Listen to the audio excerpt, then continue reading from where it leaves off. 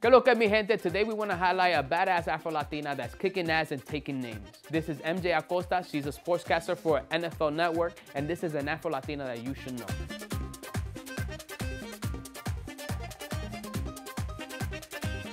Pretty close to the best on Friday when it came to T.Y. Hilton. But here you stand, 4-0, de los pequeños detalles a los grandes partidos, toda la acción aquí por Telemundo 20.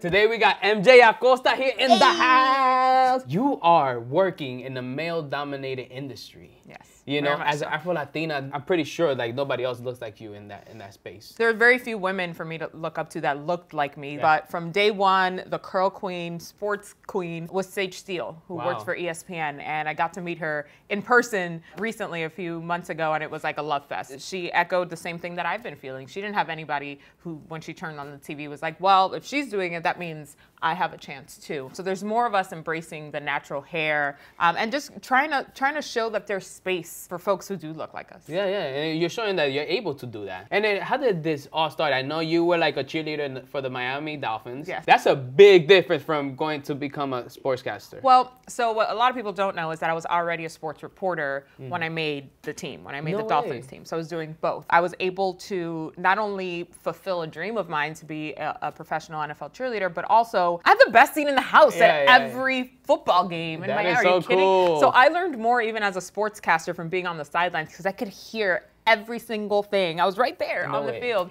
It changed so much for me, and it really helped me become an even better sports journalist. Pues eso no fue para Telemundo. I did work for Telemundo, but that was later on in was- my career. But my first reporting job was in Spanish. Being bilingual helped me tremendously. To this day, it's one of the biggest assets for me as a broadcaster to be able to go back and forth, español, inglés, whatever you need. I can do it both without skipping a beat. Oh It's my been God. so huge for me, That gave me especially in goosebumps. sports. And when I covered baseball, like you walk into the clubhouse and you know we have so much, not just Dominicans, but Latino players. Yeah. It was one less boundary for me to be able to connect with these guys, talk to them about the game and what they were doing. It's been huge. Every time you see sportscasters, siempre son hombres o son hombres blancos. Me encanta que tú eres bilingüe. Yo me recuerdo estando en San Diego, and I saw your face on billboards. And my big old head on a billboard, it was crazy. Once I left Miami, I knew that I just wanted to focus on sports, and it's tough to find sports jobs. And one opened up in San Diego as the lead sports anchor. And so I went and I became the lead sports anchor. So I was taking over for a gentleman who had been there 30 years. Wow. He was a former NFL player, and he was fantastic to me. Really was like, you're gonna be great, kid. It was crazy. It was a big responsibility, and I made a lot of mistakes. I took a lot of L's. I'm not gonna front.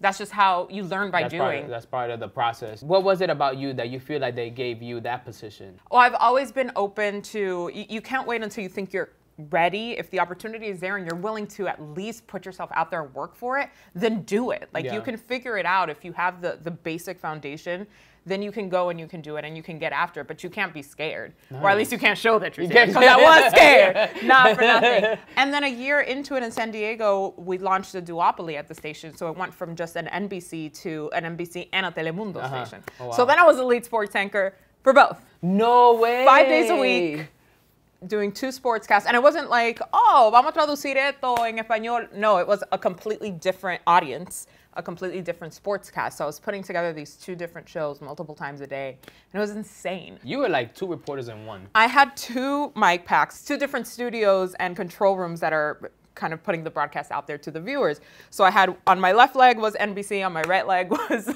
Telemundo. Wow. And I would literally run from one side of the building to the other. At 11 o'clock for the news, I had about 60 to 90 seconds to get from one side to the next and like, okay, turn this mic on, turn this one off, and switch languages and go. You're a real one. And it was... Aplauso. Let's put aplauso over here in the edit, por favor. I feel like it's a little intimidating to go. Yes. Tú sabes, uno también siendo Afro-Latino. Because when we walk into a room, it's completely different when somebody else walks Correct. into a room. We know how we look like. Right. You know, 3 seconds in that we walk into a room, we know people are judging us. Yeah. None of that stopped you when you walked into that space? How was that for you? It was always in the back of my mind because you can't ignore, you know, what you look like externally. And for me, it was not just my shield, but also my badge of honor. I was like, I'm glad I don't look like anybody else in this room. Like, you gonna notice me today. You're going to know that I'm in this room and that I'm here to work. And that's what I always stepped with that kind of mentality into it. But you're right. Every time I'd speak in Spanish or switch, people would be like, run it back, scratch the Where record. are you from? Or what are you mixed with? And I was like, well, I'm from the Caribbean. So that's a loaded question. We're mixed with a lot of stuff. It was nice to also kind of educate people and to bring a different perspective to people who thought that Latinos only look like A, B, or C. I love that because so that means that you took that into your power. When did you start rocking your natural hair? Because it feels like people that rock their natural hair is because they understand and I feel like they embrace their blackness in a way. So when was it that started for you and why? It took a long time. It was 2 years ago. As soon as I did it, I felt more like myself than I ever have in my entire life. So it took almost 30-something years to get to this point. I like how you mumbled it. To get to this point where I felt so confident in who I really was. And it took moving away from Miami, moving away from my family to really explore what it was about myself that still needed to come out. And my hair was part of it. It seems so trivial, but it's not. It's such a huge part of who we are, of who our identity is, of our culture, our background, our roots. As you know, as a Dominican man, having a lot of women around in your family, I'm sure. The rizado, the relaxer is like, so my whole life, I can't remember how old I was when I got my first relaxer. Every couple months, you go in, you touch up the little curls, little BBs that are coming out from the roots, and you press that hair. My abuela, if she was still alive to this day, would probably be like, you couldn't brush your hair for this interview, MJ? Like, but culturally, that's what it is. But I feel like things are changing. When I go back to the Dominican Republic, you see a lot of more girls rocking their natural hair. Absolutely. Hasta los hombres rocking their natural hair. You know, I feel like there's a movement happening. There is. They're embracing their blackness. It's been such a relief for me, and now I feel like it's one less barrier between me and the audience, and me and the viewers, and me and just a community of people who need to see themselves. I have dads, like single dads, come up to me after games, like, my daughter's hair is just like yours. Like, what can I do? How can I help her?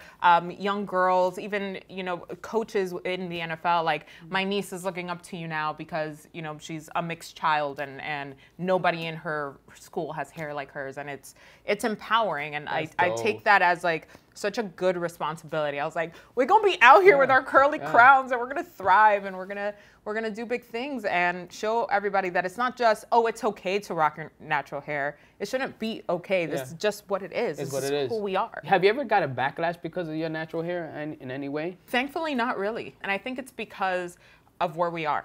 Because there is this movement. Like you said, there's a literal law in the state of California where you cannot discriminate against somebody for how they rock their hair. It's called the Crown Act. So you cannot discriminate It's called the Crown Act? The Crown Act. No way. Yes. Now, students, employers, no one can be discriminated against for rocking their natural hair in the workplace, at school. It's sad that we need a law to say that. But I'm also so happy that it's there. That's a big win for all of us. It's a huge win. Huge win. Vamos a hablar la verdad y vamos a hablar claro. La verdad es que, y no es porque Telemundo o Univisión, muchas veces esa gente no nos representa a nosotros. Right. And I would do a disservice not to ask you this question. Cada vez que uno veía la televisión, no se veía uno mismo como un negro latino. Y cada vez que veía una persona que se parecía a mí, era el que cuidaba. Era la ama de la casa, la sirvienta. El que cocina, lo que sea. Exactamente. So, how was it working in that space? You know, knowing this, because I'm pretty sure you walked into the space knowing this. Have they ever treated you any different from anyone else, or? I mean, not to my face. I don't know if there was anything behind the scenes. Thankfully, I think again, it's a timing situation. I think now there's so many Latinos who are being put in lead positions to show that it's not just somebody who looks, you know, in the lighter skin tone or who looks more like a Spaniard than a Caribbean person. Like, it's insane to me that people still to this day think that there's only one type of Latino. It's a very slow turn. It's changing very, very slowly. There's not a lot of Afro-Latinos who are represented out there, and I'm happy to be one of the few, at least in the States at a national level. But there's more of us out there really pushing to kind of show that not only are we capable, we have more to bring to the table, but we're here, man. Hell yeah. Finally, estamos We're aquí. Here. Nosotros también tenemos un problema que a lot of times with people that look like us, we feel like we hit a ceiling when we work in these corporations. Sure. Have you ever had that feeling working with them? I mean, there were times where I felt like this is as far as I'm going to grow here. Not because of the people necessarily, but just because of the space that I was in. So in local news, you know what the opportunities are, how many jobs there are for sportscasters, and what your bigger vision is. I knew that one of my ultimate goals as a broadcaster was that I wanted to be on a national network. So I obviously can't do that in local news. So I knew that I had to grow as much as I could, give my best in the time that I was there, but that eventually I was going to move on. I feel like what you're saying is, no era que había un ceiling. Right. Era que ya the next move is to move somewhere else that's bigger and better for you. Yeah. So you were born here. Your Spanish is dope. Like, how do you practice your Spanish and how you keep it like? I was born here, but like 3 weeks in, we went to the Dominican Republic. My first words were in Spanish. I lived in Santo Domingo until I was 3, and then we moved to the Heights, to Washington Heights in New York, where Spanish is also the first language for the background of kids. And it was always Spanish. You walk into the house, Spanish television. My grandma, till the day she died, barely spoke English. Oh, wow. So, you know, it was, you're either going to communicate with us in this native tongue, or you're going to go hungry. You went from a Spanish network to a major NFL network. Mujer, Latina y Afro-Latina. Afro-Latina. So, triple minoría. You kicking ass, I'm telling you. Thank you. You know, and it's great to see. But how was it walking into that space? It was interesting because I felt like I had to unprogram myself from thinking that I could not occupy space. I had to deprogram myself from thinking, oh my God, I'm just so happy to be here, which I am, and I'm so grateful every single day, but I've also earned it. Sabe que when you walk into that space, a lot of times you feel like you gotta prove yourself.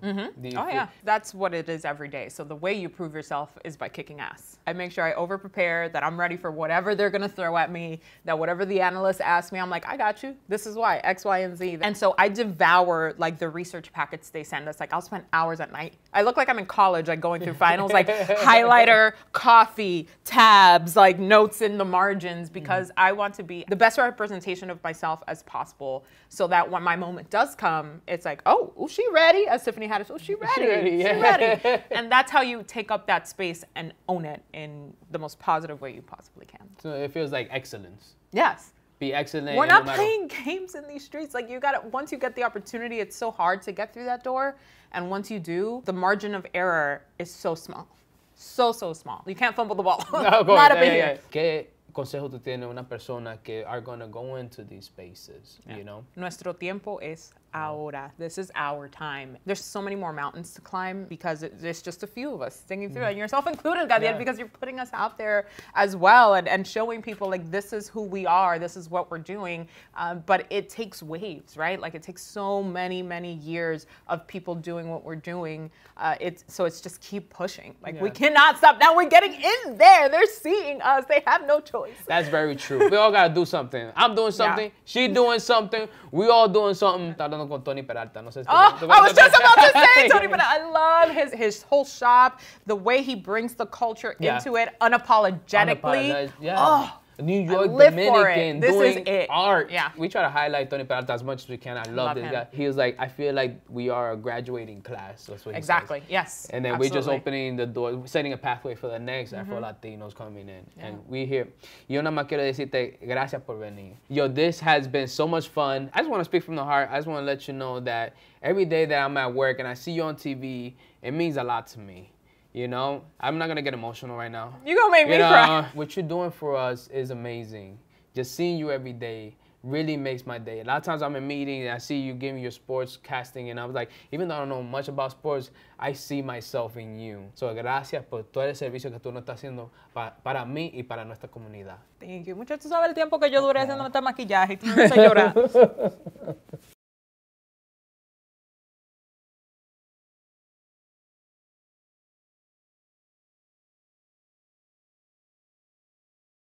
Follow, like.